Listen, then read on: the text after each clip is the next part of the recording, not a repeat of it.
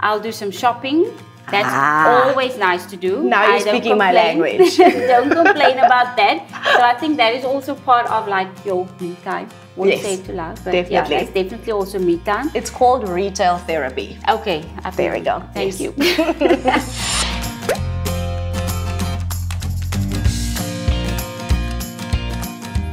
So whilst their significant others are playing the bounce on the field, they are playing the moment and grabbing life by the horns. From the other half is a spotlight into the lives of the wives and girlfriends of your favorite Vodacom Bulls players as we get to know them just a little bit more. The ins, the outs, and everything in between. Stephaney Hendricks, how are you? I'm fine, thank you. And yourself? I'm very, very well. You look absolutely stunning. I see that we're matching. It's like, you know, did you stalk me yesterday or was I stalking you yesterday? Like, how did you know? I'll just keep that a secret. We'll keep it a secret. We'll keep it a secret. Stephaney, it's so nice to have you with us here today. You know, we just want to get to know the other side from the other half. And I think you guys are the true testament to, you know, things happening and things coming into your way. When we look at the time period of 2016 to 2019, I know that your family went through quite a bit of, I think, what most people would see as struggles, but the people who go through it see as a challenge that you can overcome. Tell us a bit about what that period did for you and your family, and also how you guys overcame everything within that space. So to answer your question, Liesl, that was a really hard time for us as a family to go through. I think all of you know that he was a bit out of rugby for 3 years or so, but he did rugby socially. But I think rugby is his passion and that's something that he really loves doing. But that was change that happened in our lives and we needed to find something that can give us hope again and to make us believe again. So we are very deep spiritually. And as you've all probably seen that he sometimes wears on his wrist the verse of Philippians 4 verses 13, and that just says that everything's possible with God who gives me the strength. And I think we found our strength in God and in the Word, and that gave us that hope and that faith to believe that something big is going to happen. I know it's sometimes difficult when you're in that situation to like understand it and see it. But I think it made us so much stronger as a family because in that period, he started his foundation because he also have a really big heart for our community and for helping the children in our community. So, we started that. We also got married in that period. Girl. So yes, a lot of things happened. And I think we just realized it after we go through the storm, that there's always just a silver lining at the end of the day. What does a normal day in your household look like? You know, when season is on, like what time is he up? What are you doing? Where are the kiddies? Yeah. Like, talk us through that. Okay, dear. So to start, Cornal, we decided to have like a prayer time every morning that we have. He gets up really early and he's very disciplined. So like 5 o'clock. 5 or 2:05, he's up and about. And I said, okay, I will get up at 6. That's my time when I do my prayer. Because I think when you're a mother, you forget just to have that me time. And it's really, really important because you're there for your husband, you're there for your children. But very true. You need to be there for yourself. For yourself, yes. And I think that is the time when you just realize who you are as a person, what your values are, what your principles are.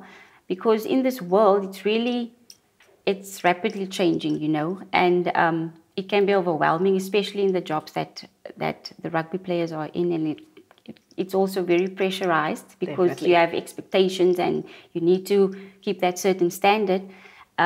So I think if you can just have that time where you can just be that person to instill that strength and that motivation back into yourself, back into myself, 100%. Because you're doing it for all the other people. 100%. I think, then it helps you.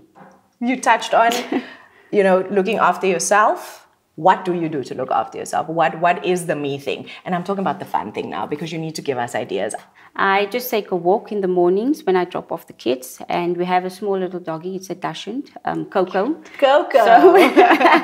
So yes, and she's like the chocolate color, typical Coco. But yes, I just take her for a walk sometimes, and then I just prepare myself for the day. And after that, it is either going to home cell, because I'm also home cell in the mornings.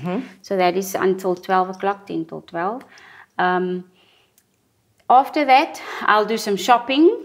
That's always nice to do. Now you're speaking my language. Don't complain about that. So I think that is also part of like your me time. Won't say it too loud, but definitely. yeah, that's definitely also me time. It's called retail therapy. Okay, there we go. Thank you. Thank you so much for joining us today. But I have a little challenge now. Okay. Don't worry, it's not for you. Okay. It's not for you. I have a challenge for hubby because I want to see if Cornal knows you as well as I do at this point. Should we call him in? Yeah, I think so. Should we call him? Where is he? Cornal, welkom. Baie dankie, lekker om hier te wees. Listen, I know the season is about to start. Are you fit? Are you ready? Are you excited? What's the vibes?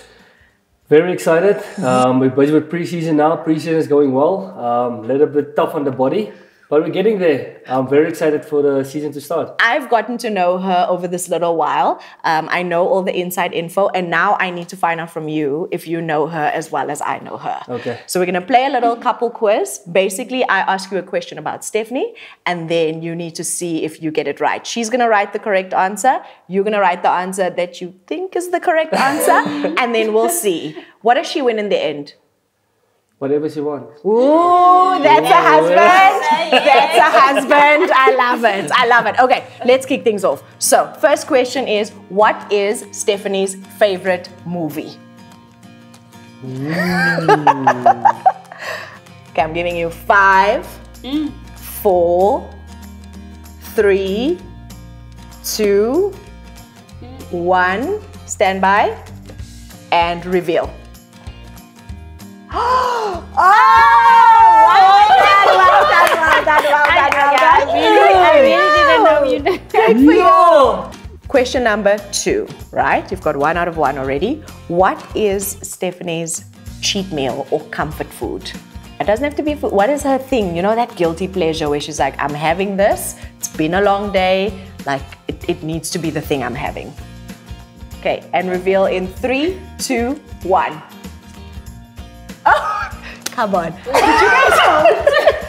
Did you guys get the questions ahead of time? No, definitely not. You did. You did. Definitely not. Well done, guys. Well done. You're a little moy. Okay. Question number 3. I think you're going to get this one wrong. How many languages can Stephaney speak? Bonus point if you can name the languages. So I'll give you 5 seconds. I'm being strict on this one. Okay. 5, 4, 3, 2, 1. And reveal. How did you know that? They definitely got these questions ahead of time. Like, I don't know. Like, can you see through here? My goodness. Bonus point. Name them. Afrikaans, English, Spanish, and Netherlands. Wie? Netherlands. Or what? Dutch. Dutch. Yeah. Listen, you have made my day. And I must say, 5 years of marriage has definitely paid off because he knows everything about you. Next time we do this, we're going to reverse the roles. And then hopefully you get 3 out of 3 as well. And he actually got 4 out of 4 for the bonus point. So, absolutely. Well done. So I can get everything I want.